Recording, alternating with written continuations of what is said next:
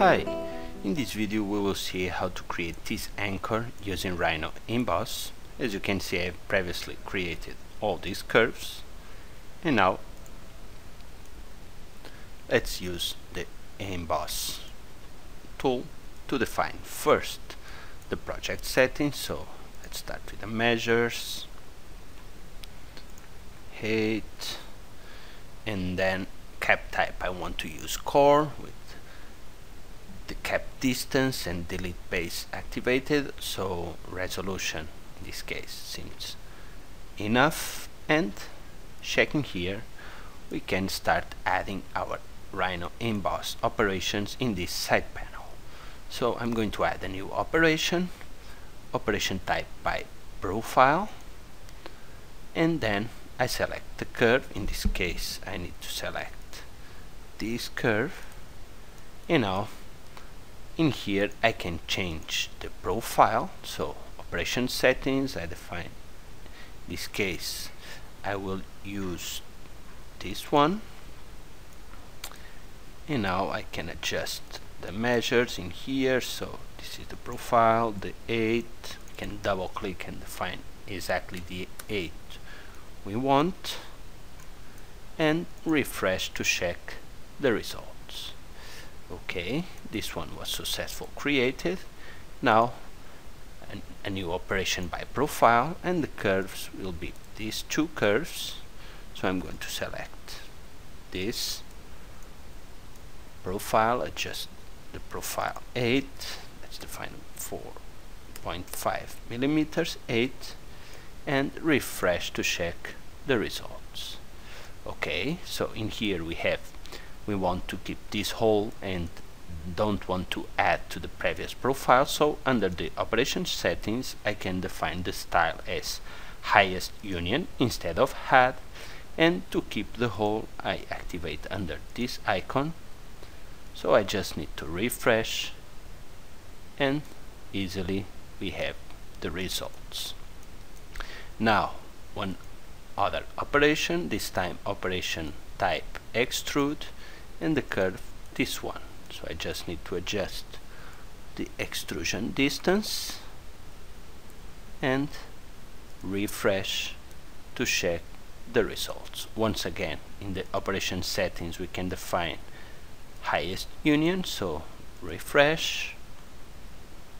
Okay, and once again operation type extrude, the curves, these two curves, and this case the 8.5, and style I will define subtract. So I just need to refresh, and here are the results.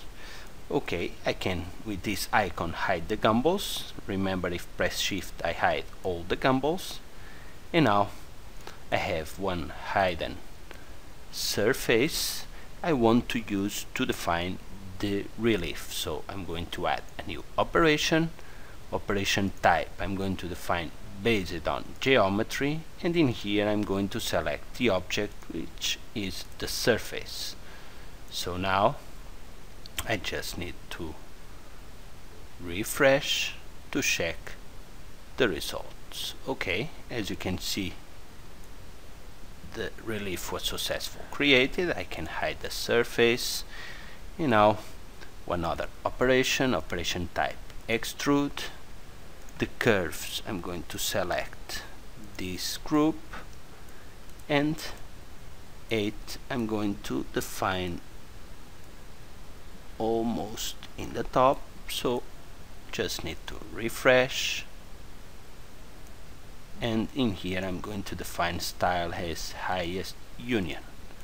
So one other operation type extrude, and now the curve will be this one. So I just need to define the 8. In this case I will keep 1 millimeter 8, and operation settings I will define highest union, and now refresh to check the results. Okay, this is what I was looking for. So once again add a new operation type. I'm going to define extrude again, and the curve will be these two curves. So I just need to define style as highest union, and the 8 I'm going to define, let's use 3.5, refresh to check the results. Okay, this is getting better. I can hide the gumballs, add a new operation, and operation type by profile. So I select the curves, in this case the letters, and I can hide the results to adjust the gumball. And in this case, instead of in the operation settings, instead of add, I want to subtract the 8.5 and show the results and refresh. Okay, as you can see, the model is ready, and now I can check here to add the mesh to the document. At this moment, RhinoEmboss is calculating the mesh, and before add the mesh to the document, it will open the decimator. So with the decimator we can reduce the mesh resolution. Here we have the decimator, and in here we can check the mesh results, and if needed we can reduce, let's try 50%. And as you can see, from the original number of faces and number of vertices, we reduce 50%.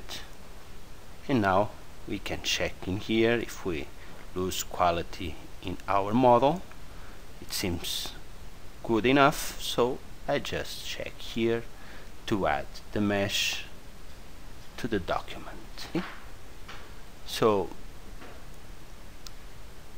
we have the mesh. Let's change the display mode to check the results. Here we are. The anchor is done. In the bottom we have the flat bottom as defined, and the model is ready. This is the idea. Really easy. I hope you like it. Thanks for watching.